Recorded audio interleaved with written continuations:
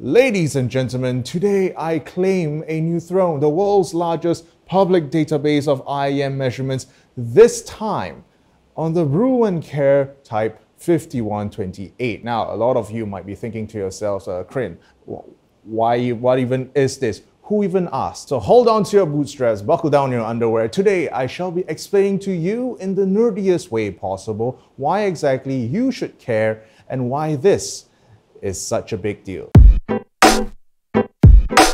Yes, today is the official release of my 5128 IEM measurements database. Now, I'm not the first one or the only one to be owning a B&K Type 5128. You have Sound Guys, you have Hitfi, Jude Mansilla, you have Linus Tech Tips man himself, as well as my friends over at headphones.com.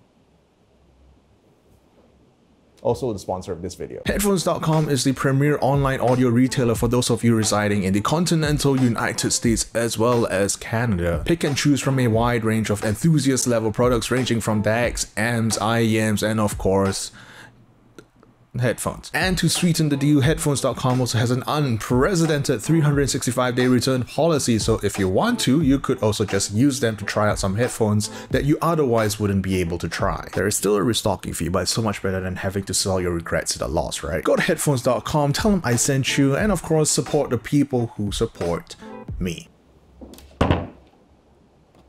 This is the new 5128. I'm sure some of you have already seen the video where I unboxed this beauty, $20,000 worth, and I was so nervous to the point where I was basically a sweating, broken wreck. This essentially is a new standard under IEMs P57 Type 4.3, bunch of numbers that you probably don't care about. Essentially, one big issue that the previous measurement rigs have is that they simply stopped at something called the reference point, because simply there was no way to go as deep as the eardrum to try and find out all of the structural internal differences of the human ear. Now, B&K for the Type 5128 and by extension the 4620 have decided to use MRI scans of human heads to get a proper internal look at the human ear, which is why you see something like this is kind of angled, not straight, because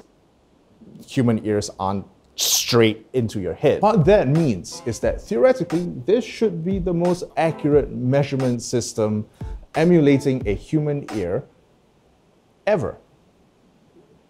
Theoretically. Contrast this with the previous standard, which is the IEC 60318-4, or more commonly known as the 711 coupler. This is what they have claimed to be a huge, massive step forward, hence why it essentially rewrites the standard. But there are a few issues with this. First of all is that most of us, we are used to looking at 711 measurements. Something like this, unfortunately, not a lot of people are publishing measurements, not a lot of people are publishing actual public data for us to analyze and get used to. My ultimate overarching goal is to simply throw out as many data points as possible so you, the reader, can slowly, eventually get used to the concept of the 5128 measurements, because unfortunately or fortunately, it measures quite differently from your standard 711 coupler. The main difference is that this thing measures with less bass. That's the most layman that I can put it. When you measure this compared to a 711, this should have overall less volume under 500 Hertz. There are some high frequency differences, but it's not as drastic, or should I say it's not as consistent as that of the low frequency effects. So if you're looking at 5128 measurements from now, and if you are already used to 711 measurements, you should kind of already visualize or imagine that the 5128 is going to have like a general notch down at the frequencies under 500 Hertz. But the interesting byproduct about all of this is that based on my own testing, this new rig, this 5128, especially just for the IEM measurements, you could use your headphone target curve for IEMs as well, which was not the case for the 711. Essentially what this means is that if you have established a target curve, it can now be used for both the headphone measurements on 5128 as well as the IEM measurements. No longer would you have to say, oh, this is my IEM target curve and oh, here's my headphone target curve. Both of them use the same pull, no more confusion. And I think that is such a nice change to have. So too long didn't watch, these are the two main benefits. First of all is that it emulates the human ear much more closely because it uses data from MRI scans all the way down into the eardrum, which was not the case for 711 couplers. The second big benefit, again still testing out this theory, is that you now don't have to have separate targets for headphones as well as IEMs. You simply just have parity for both. Now the problem is that this is not a flawless system. There are still some teething issues, some problems that I have with this. First of which is that because it is a pinner, it is super finicky. It is very, very inconsistent. It is very hard to actually measure this, especially relative to a 711 coupler, which is simply just a metal canal. So what this means is that for stuff like resonance peak matching, it's not going to be as easy as on a 711 coupler. So some measurements that you see on my database right now may not have the same resonance peak, but that's only because I'm essentially fitting them as you would on a human being. You yourself, you've put IEMs into your ears, you're not going to have the exact same insertion depth for both ears. And the same problem applies here. So essentially when it comes to precision, that is to say repeatable results, the old 711 coupler is still king. But this thing still reigns supreme when it comes to accuracy, again, theoretically. The other problem that we have with this system right here is that it is not compatible with existing research that was made on the 711 system. Most notably, the Harman target. Sean Olive himself had come down to the New York CAD Jam and presented a talk about how the 5128 can be used in Harman research. Extrapolation from the 711 to the 5128 is not ideal because the pinner is different, the cancellations are different, a lot of things cannot be simply just done on a statistical level. So I'm not exaggerating when I say every single Harman target all the way from 2013 all the way to the new IE 2019 are incompatible with this, even if you do extrapolation from 711 into the 5128. Again, not recommended. So what that means is that there is no statistically significant preference curve for the 5128. We could wait for Harman to eventually get the research done on the 5128, but unfortunately they have been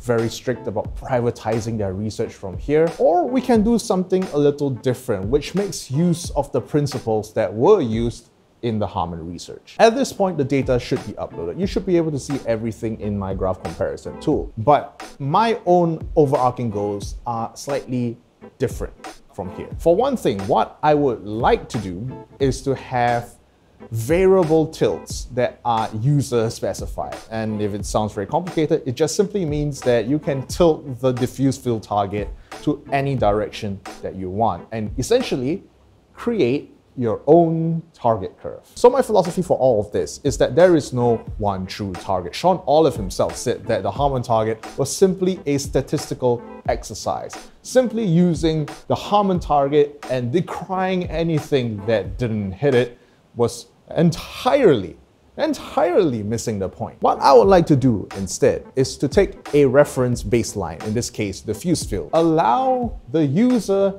or the reader to adjust the tilt as well as the bass boost as they see fit. So for example, my personal preference curve is to have a negative 0.8 decibels per octave tilt. That is to say, the difference between 20 Hertz and 20,000 Hertz is about 8 decibels. And then on top of that, I would like, say, I don't know, a 5 decibel bass boost starting at about 115 Hertz, so to speak. That's around where the Harman target sits it at. So from here, my idea is to have people be able to describe their own target curve with simply two parameters, the tilt and the boost. And what I would like to encourage with all of this is, again, moving away from the concept of the one true target. The Harman curve was not meant for that. And therefore, with this new era of measurements coming in with the 5128, I hope to let people know that just because you like something that is straying away from the average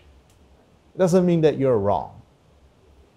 It's subjective. The feature for the tilt and the boost parameters aren't currently in the graph comparison tool. I don't think, not as of this video, I think. Just use them, experiment it around, determine what exactly your ideal tilt as well as your ideal boost is. And with that in mind, that is the kind of the end of the announcement and the end of the explanations. The 5128 I see as a very important piece of equipment in today's hobby. And even as this video is being done and edited and published, we are still in the middle of collecting even more measurements, even more data, eventually building up to the headphone flat plate rig that would, and making sure that this thing would be able to measure headphones as well. For now, because this is simply a 4620, I would be limiting myself just to IEMs. Just for now. We'll see. As per usual, for those who have subscribed to the $20 tier on my Patreon, here are all of your names. And for those who subscribe to the $30 tier, allow me to speak out your beautiful names once again. Dennis McMadface Seswater, TJ Daly, crinacle, Alicia Burrito, Alex, Andrew Frid, Pit Vanderwit, Posit Chronic, Amber, Shweeny, Dromi, Preanut Butter, Drazar, Dragons Broken, and Wata. I thank you all. Yes, I iterate again, look forward to more measurements. This is the thing that I'm most known for, so clearly this is something that I would like to prioritize. Don't ask about the ranking list. See you next week, and don't die. Fuck off.